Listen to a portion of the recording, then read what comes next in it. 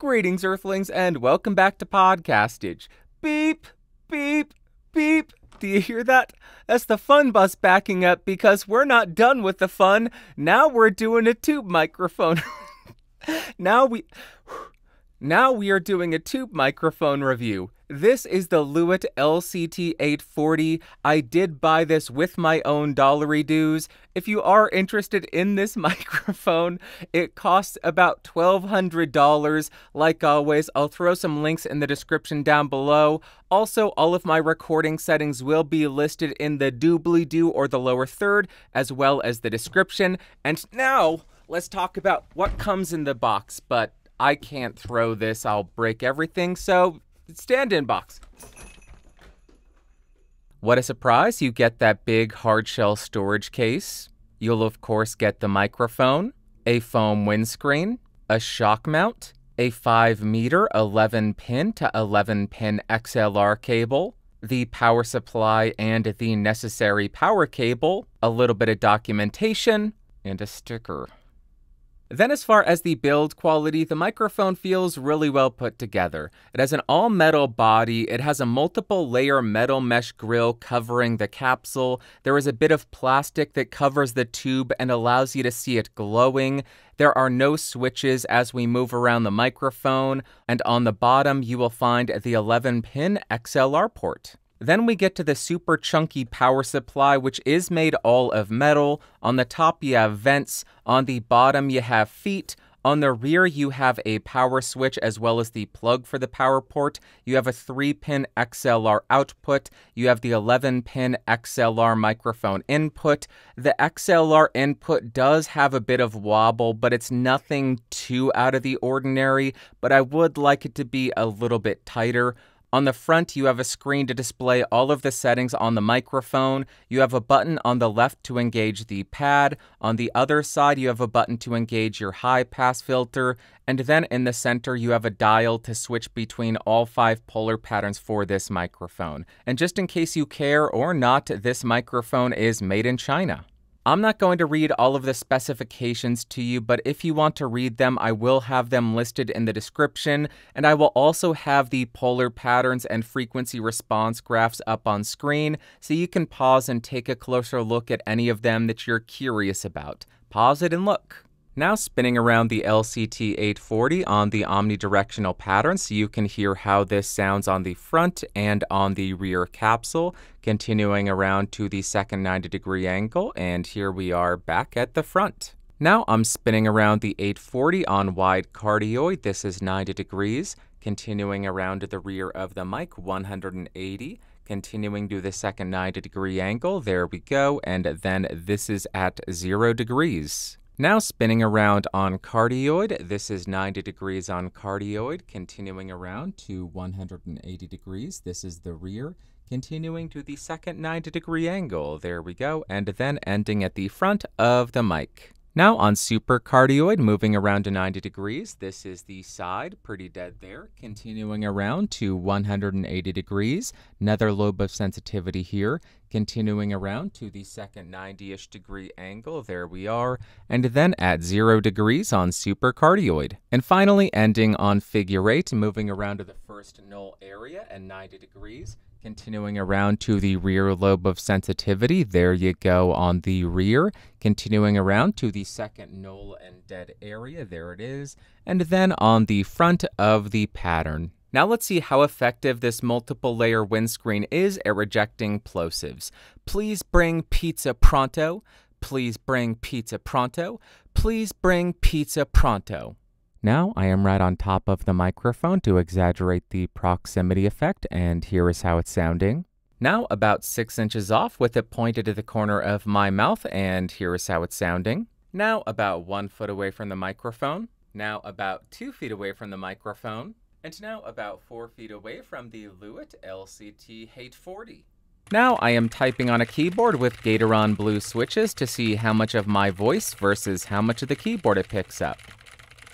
And for the gaming folk, now I am typing on the SAD W and spacebar keys. Now here is how the 840 sounds about 6 inches away from my mouth on the cardioid polar pattern in a fairly well-treated room. And now here is how the microphone sounds about 6 inches away from my mouth on the cardioid polar pattern in a completely untreated room.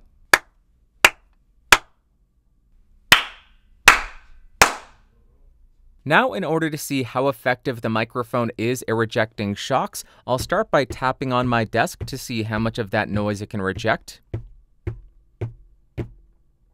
And then I will tap on the boom arm. Now, because I'm incredibly annoying, I am going to tap on the microphone to see if there are any kind of resonant frequencies.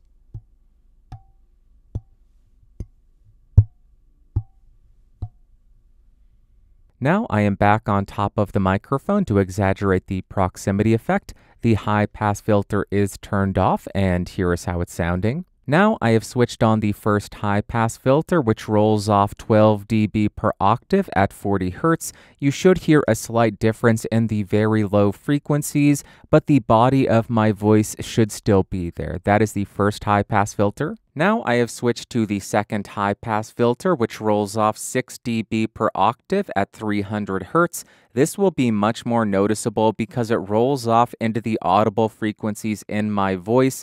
This will be useful for some people, but there you go. That is the second and much more aggressive high pass filter. Now I want to see how the pad is engaged, so currently I do not have that turned on.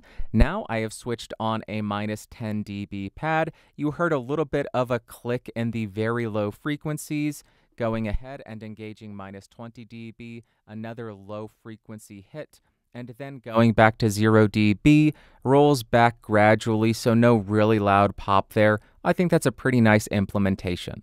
Now I want to see if the provided foam windscreen has any impact on the tone of the recording. So right now I am 6 inches off of the 840 without the provided foam windscreen installed. And now here is how the microphone sounds with the provided foam windscreen. Do you hear any kind of difference? And for good measure, here is another sample on the LCT840 without the provided foam windscreen. And here is a second sample of the LCT840 with the provided foam windscreen. Let me know what you think in the comments down below. Now I want to include a couple samples using this mic through some higher-end outboard preamps. So I'm running the 840 through a mic splitter. That is then running into the Warm Audio 73 EQ and the Universal Audio LA610 Mark II. The WA73 has the gain set at 40, the EQ is disengaged, and the output stage is set at 0, so we are not attenuating it. That is running line level plus 4 dBu into the Universal Audio X8, 24-bit, 48 kilohertz. The LA610 Mark II has the gain at plus 5 and the level at 4, EQ disengaged, compressor limiter disengaged, also running plus 4 dBu line level into the X8, 24-bit, 48 kilohertz. That should be enough switching back and forth for you to hear this with a couple of pre's.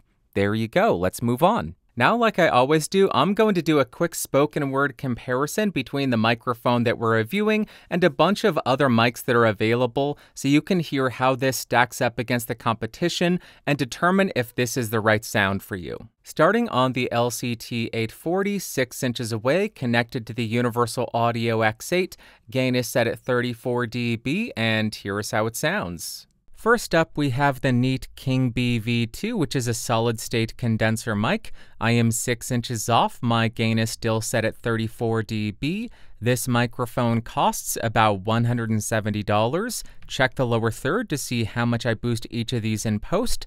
And let's jump back to the LCT840 and do a bunch more. Back on the 840, nothing has changed. I am running this in linear mode, so no high pass filter. Let's jump to another mic. Now I am on the Rode NT1 5th Gen. I am 6 inches off. My gain is still set at 34 dB. This microphone costs about $250. Let's jump back to the LCT840 and do a bunch more comparisons. Back again on the 840, I am also not running a pad on this thing, so that's the 840. Let's hear some more samples. Now I am on the LCT840 Pure or Pro. I am 6 inches off. Gain is still set at 34 dB. This microphone now goes for $290. I think that's an increase, but here is how this sounds compared to the 840. Let's do some more comparisons. Here we are on the 840 again, as I mentioned, running into the Universal Audio X8, 34 dB of gain, 24-bit, 48 kHz. Let's do some more comps. Now I am on the Shure KSM32, 6 inches off, gain still set at 34 dB, no pad and no filter engaged. This microphone goes for $600 to $650, and here is how this sounds compared to the 840. Let's do a whole bunch more. Back on the microphone we're reviewing, I have nothing else to mention or discuss. Check the lower third. Let's go to another one. Now I am on the Lewitt Pure Tube. I am 6 inches off, gain at 34 dB. This is a Cardioid only tube condenser microphone. This ranges from $1,000 to $1,300. And here is how this sounds compared to its older brother, I suppose you could call it. Let's do some more. All right, here we are on the 6th palette cleanser. We are nearly halfway there. This is the 840. Let's hear another mic. Now we are on the Austrian Audio OC818. I am 6 inches off. My gain is still set at 34 dB. Cardioid polar pattern, no pad, no filter. Check the lower third to see how much I boost each of these in post. This microphone goes for about $1,250. And here is how it compares to the LCT840. Let's do some more comparisons. Now we are at the midpoint of the comparison section on the 840 for a palette cleanser. Clear out your ear holes. Let's do some more. Now we are on the AKG C414 XLS, 6 inches off, gain still set at 34 dB, Cardioid polar pattern, no pad, no filter. This microphone costs about $1,320, and here is how it sounds compared to the 840. Let's jump back to the 840 and do some more. We are over the hump, and this is the 840 again for another palette cleanser. Nothing has changed. Let's do some more. Now I am on the Sony C100, which is a two-way microphone. I am 6 inches off. My gain is still set at 34 dB. Cardioid polar pattern, no pad, no filters. This microphone costs about $1,400, and here is how it sounds compared to the 840. That is enough on the Sony. Let's do some more comparisons.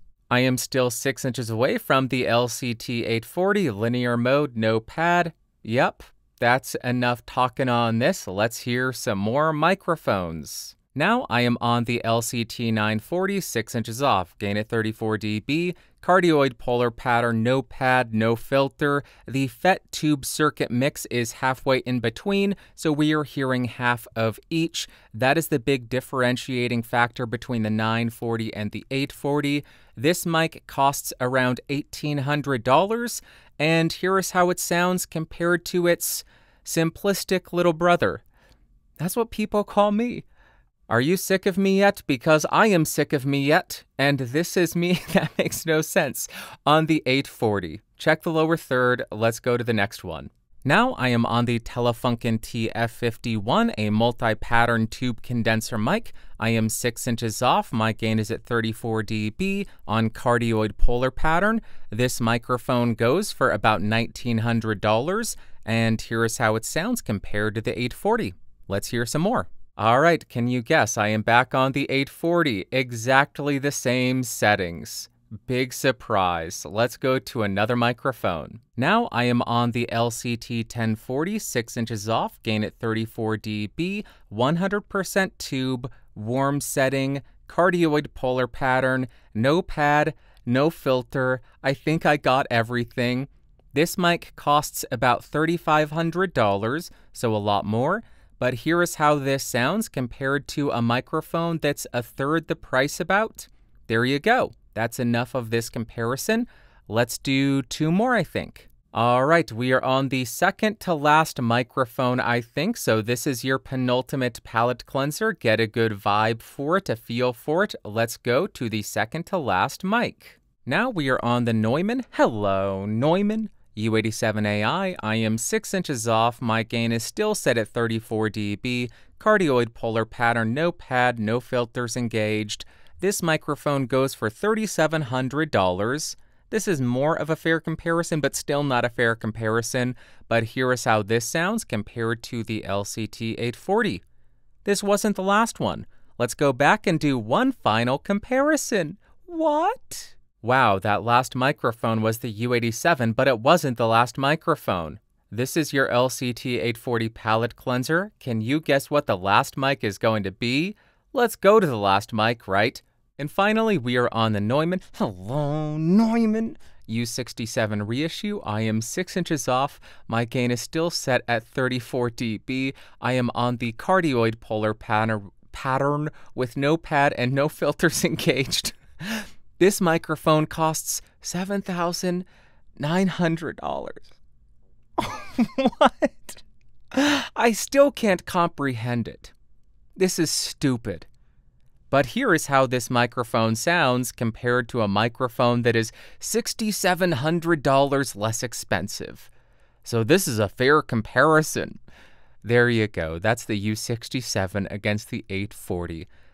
That is enough of the comparisons. I am done. Let's go to the music test.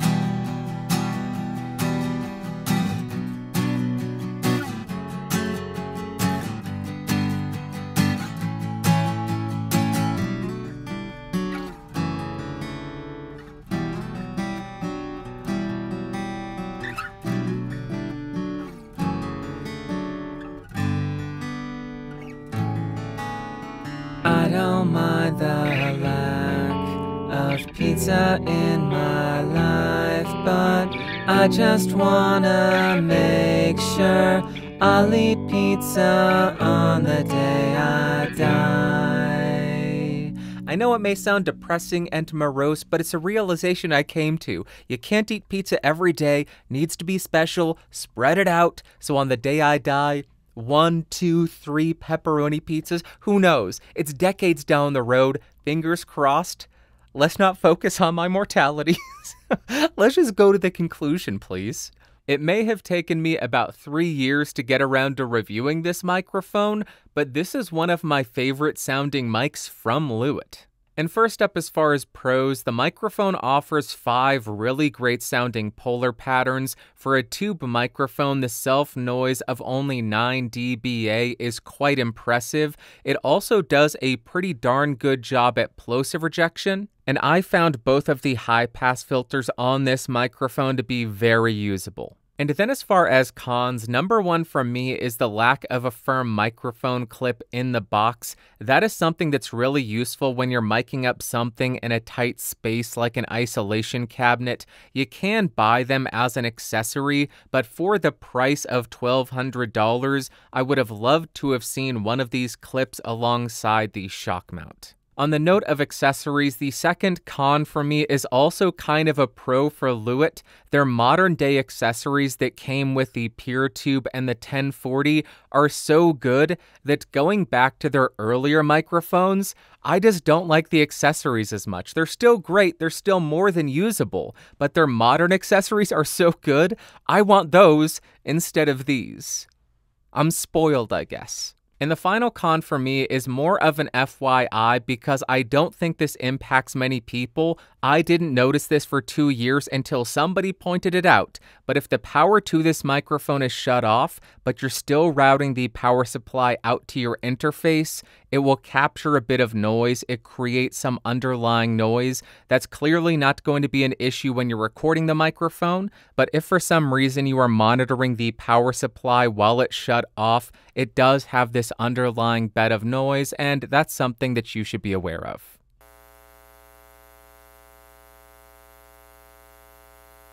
And now, what are my overall thoughts and opinions of the LCT840? As far as the overall sound, you get a full low end without it sounding too bloated or muddy. Then you get a slightly more mid-forward sound, and then you don't hear the same brightness characteristics that you have on a lot of other Lewitts, but it still maintains this really nice airy quality in the upper frequencies that doesn't come across as overdone or harsh or unsmooth. It is just really nicely done. On the electric guitar, I think it sounds pretty nice because the upper end does capture a lot of detail, but it doesn't come across as overboosted. On the acoustic guitar, I love it. You're getting a little bit more of a punchy midsection, but then you have that boost in the upper treble and air, and that just captures all of the detail off of the strings and makes it sound super lively, and I just adore it. Next up for singing vocals, that is my favorite application for this microphone.